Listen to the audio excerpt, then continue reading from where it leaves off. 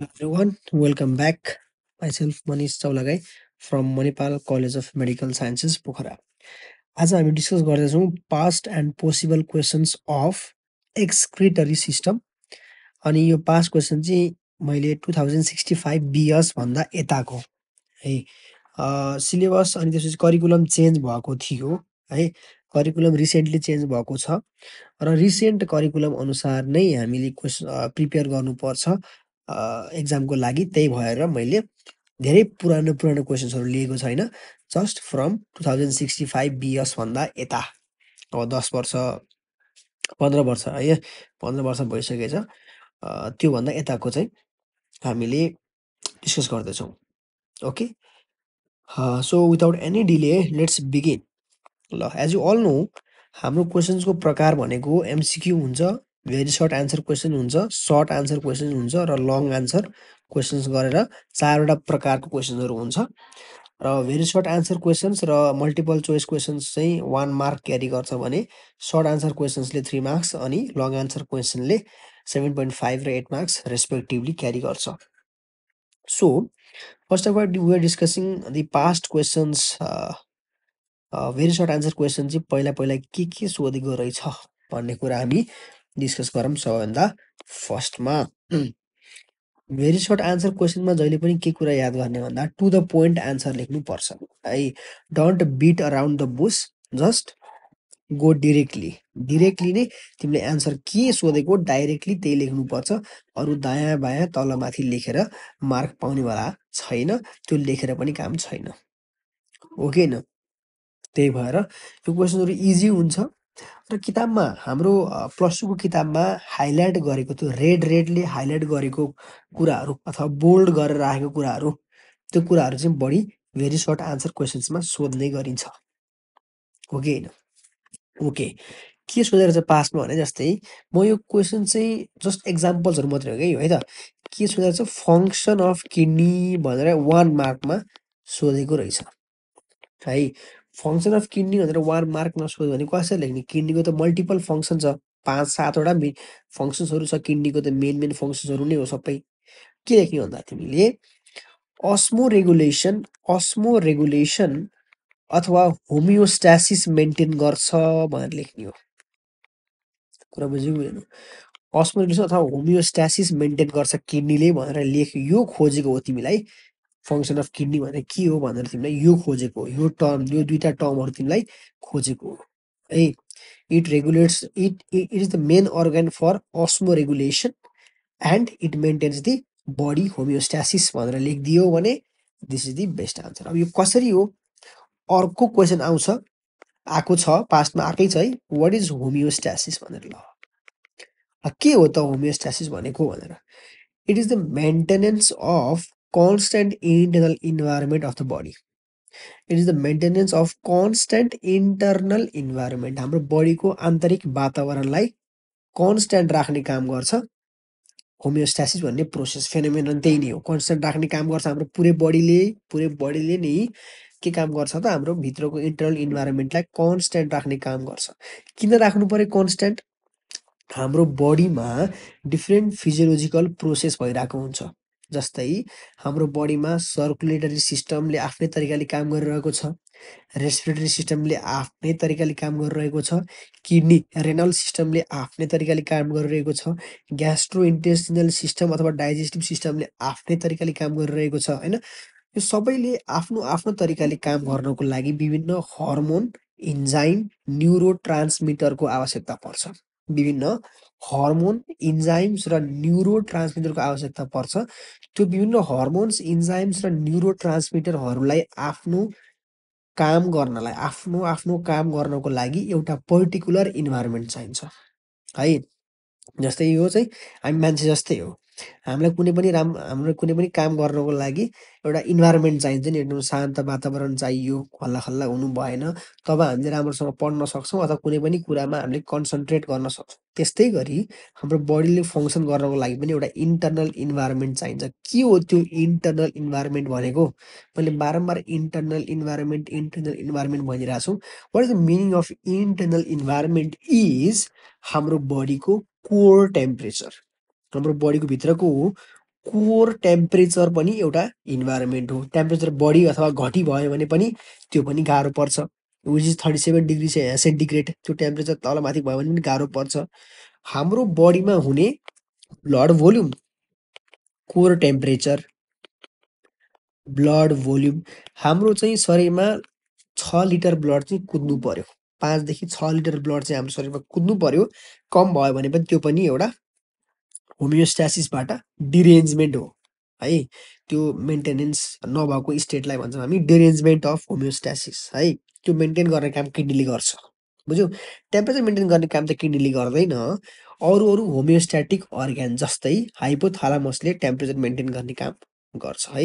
हामीले यो होमियोस्टासिस भन्ने टर्म चाहिँ हामीले यहाँ किडनीमा डिस्कस गरिरहेछौँ भन्दैमा किडनी मात्रै त्यो अर्ग्यान होइन जसले होमियोस्टासिस मेन्टेन गर्ने हो। होमियोस्टासिस अरू डिफ्रेन्ट अर्ग्यानले पनि मेन्टेन गरिरहेको हुन्छ। स्किनले पनि एउटा होमियोस्टासिस मेन्टेन गर्न मद्दत गर्छ। कसरी मद्दत गर्छ? टेम्परेचर रेगुलेट गरेर। स्किनले हाम्रो टेम्परेचर रेगुलेट गर्छ भनेपछि स्किन पनि एउटा होमियोस्ट्याटिक अर्ग्यान हो है।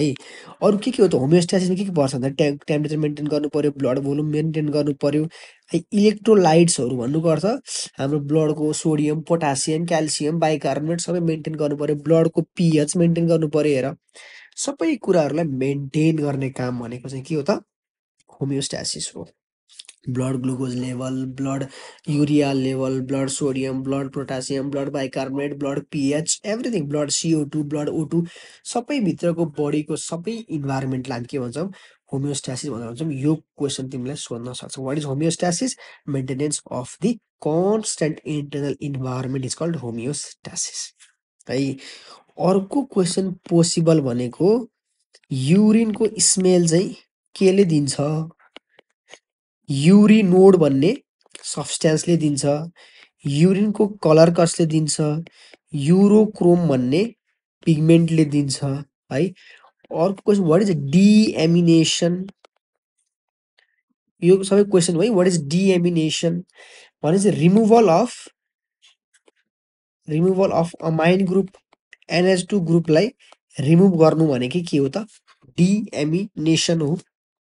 ओके, यस्तै चाहिँ पास्ट क्वेसनहरू तिमीलाई सोधेको रहेछ भेरी सर्ट आन्सर क्वेसनबाट है। अर्को तिमीलाई सोध्न सक्छ वाट इज अल्ट्रा फिल्ट्रेसन भनेर, जस्ट डेफिनेसन मात्रै। अल्ट्रा फिल्ट्रेसन भनेको के हो भनेर सोध्न सक्छ।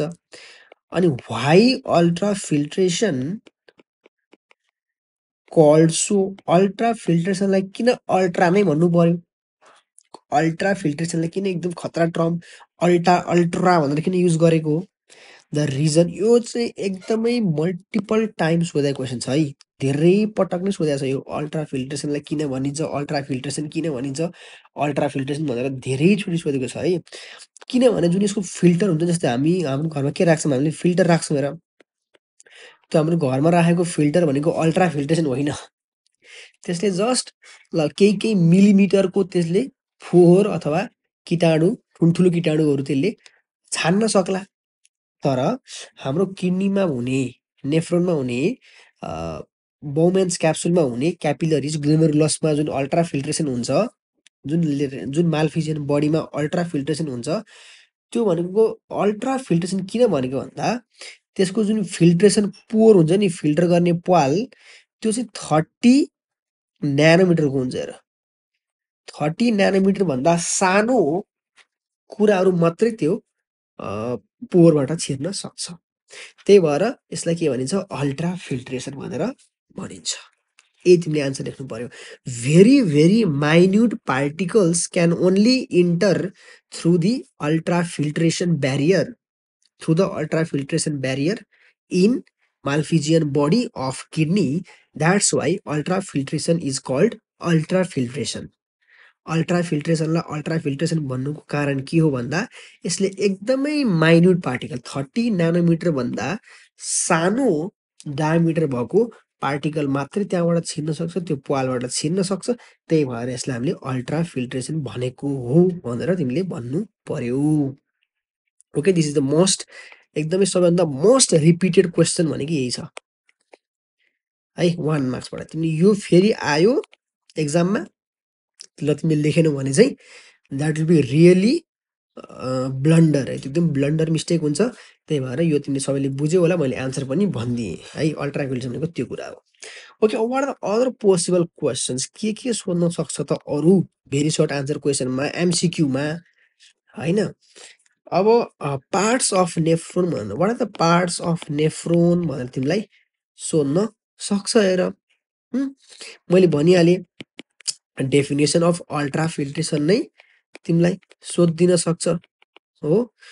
अर्को तिमीले भन्न सक्छ स्टेप्स अफ युरिन फर्मेसन भनेर तिमीलाई सोधिदिन सक्छ। स्टेप्स अफ युरिन फर्मेसन भनेर तिमीलाई यसरी यहाँ ट्याक्क लाएर सोधिदिन सक्छ हो कि होइन?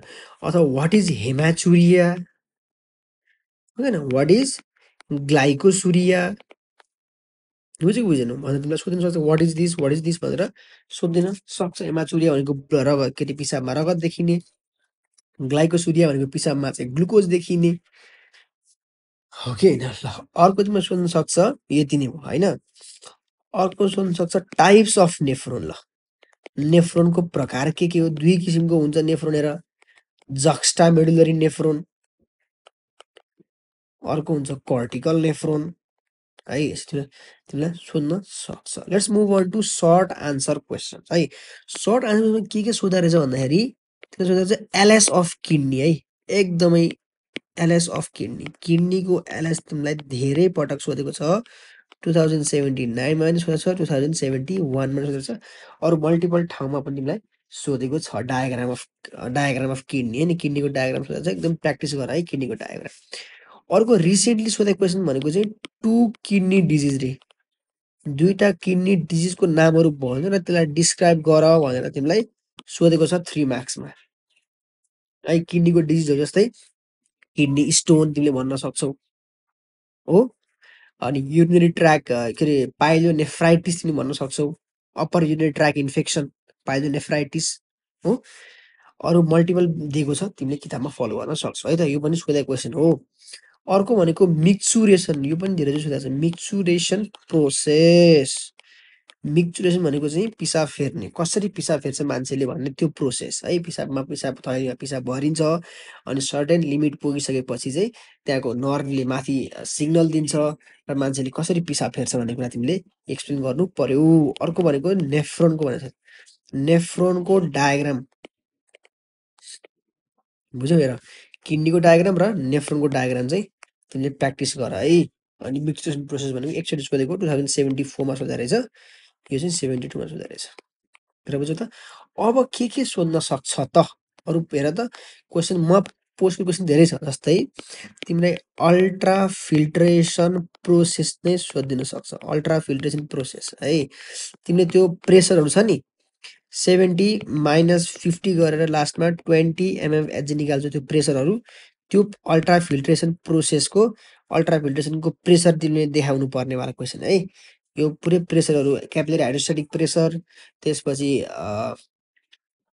हाइड्रोस्ट्याटिक प्रेसर अफ बोमेन्स क्याप्सुल, त्यो सबै सब्सट्र्याक्ट गरेर 20 निकाल्नु पर्ने, प्रेसर निकाल्नु पर्ने, यो क्वेसन तिमीलाई सोध्न सक्छ अल्ट्रा फिल्ट्रेसन मात्रै भनेर है। ओके, अर्को सोध्ने क्वेसन भनेको चाहिँ युरिन फर्मेसन तिमीले यहाँ सोध्दैन। युरिन फर्मेसन चाहिँ लङ एन्सर क्वेसनमा सोध्छ है त। यो भयो। अर्को तिमीलाई सोध्ने भनेको चाहिँ होमियोस्ट्याटिक अर्गान है। होमियोस्ट्याटिक अर्गान्सहरू के हो भनेर सोध्न सक्छ। किडनीको बारेमा लेख, स्किनको बारेमा लेख्नु पर्यो हो। इभन लङ्स पनि होमियोस्ट्याटिक अर्गान हो, लिभर है। किडनी, स्किन, लङ्स, लिभर भनेर तिमीले टक्क 4वटा तिमीले एक्सप्लेन गरिदिनु पर्यो है त। अर्को तिमीलाई सोध्न सक्ने क्वेसन भनेको पिसिटी र डिसिटीको तिमीलाई डिफरेन्स सोध्न सक्छ। Okay, these are the possible questions. मलाई लाग्छ कि मेरो यो मेरो ऊ हो है, मेरो गेस हो है यो। These are the my guess, मेरो गेस हो सबै, अल माई गेसेस। यो आउन सक्छ है भनेर, किनभने अहिलेसम्म आएको छैन, आउन सक्ला भनेर त हो नि सबै गरेको पढेको। कुन कुरालाई बढी फोकस गर्ने त्यो च्याप्टर पढ्दाखेरि भन्ने कुरा नै हो हामीले यहाँ डिस्कस गरिरहेको होइन। यही नै आउँछ भनेर त ठोकुवा गरेको त होइन, क्वेसन त मैले बनाउँदिनँ। Okay, moving on to long answer question. अब लङ एन्सर क्वेसनमा के आएको रहेछ पहिला हेरौँ त हामी।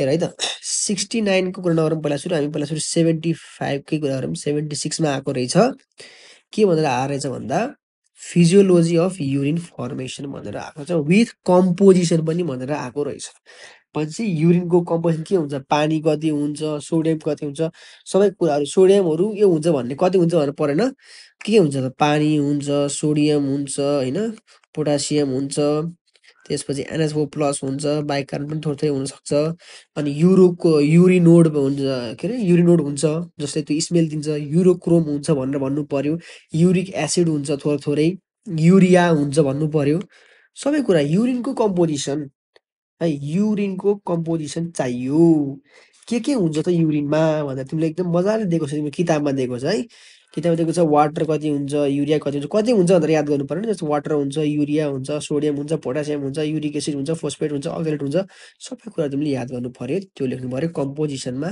फिजियोलोजी अफ युरिन फर्मेसन तिमीले 3टा स्टेपमा लेख्छौ है त एउटा हो अल्ट्रा फिल्ट्रेसन हो अर्को हो सेलेक्टिभ रिएब्जर्प्सन है सेलेक्टिभ रिएब्जर्प्सन अर्को हो ट्युबुलर सेक्रिसन अथवा एक्टिभ सेक्रिसन ट्युबुलर सेक्रिसन 3टा स्टेपमा तिमीले लेख्नु पर्यो सबै कुरा तिमीले यो क्वेसन गर्दाखेरि चाहिँ अल्ट्रा फिल्ट्रेसन तिमीले सबै एक्सप्लेन गर्नु पर्यो है यो सबै यो के अरे प्रेसरहरू छ नि मैले भने नि यो अल्ट्रा फिल्ट्रेसन प्रोसेस यो सबै तिमीले एक्सप्लेन गर्नु पर्यो केमा युरिन फर्मेसनको प्रोसेसमा यार सबै क्वेसन नै युरिन फर्मेसन छ र त यता यहाँ पनि युरिन फर्मेसन यहाँ पनि युरिन फर्मेसन यहाँ पनि urine describe the structure of nephron giving it's working mechanism हेर अब नेफ्रोनले गर्ने नै युरिन फर्मेसन हो भनेपछि यसले के सोध्यो त यसले नि युरिन फर्मेसन नै सोधियो सेम है युरिन फर्मेसन भन्दा बाहेकको अरू क्वेसन नै अहिलेसम्म आएको छैन long क्वेसनमा urine formation urine formation urine formation short answer क्वेसनमा पनि युरिन फर्मेसन सोध्न सक्छ तर त्यसमा तिमीले त्यसमा त्यसमा अलिक नसोध्ला भन्छु म युरिन फर्मेसन किनभने अलिक लामो नै हुन्छ युरिन फर्मेसन सोध्ने भनेकै लङ आन्सर क्वेसनमा हो सर्ट आन्सर क्वेसनमा सोध्यो भने तिमीलाई सोध्यो भने चाहिँ यो अल्ट्रा फिल्ट्रेसन प्रोसेस तिमीलाई सोधिन सक्छ ओके ल अहिले हामीले यति नै गरौँ thank you very much wish you a very good lock है त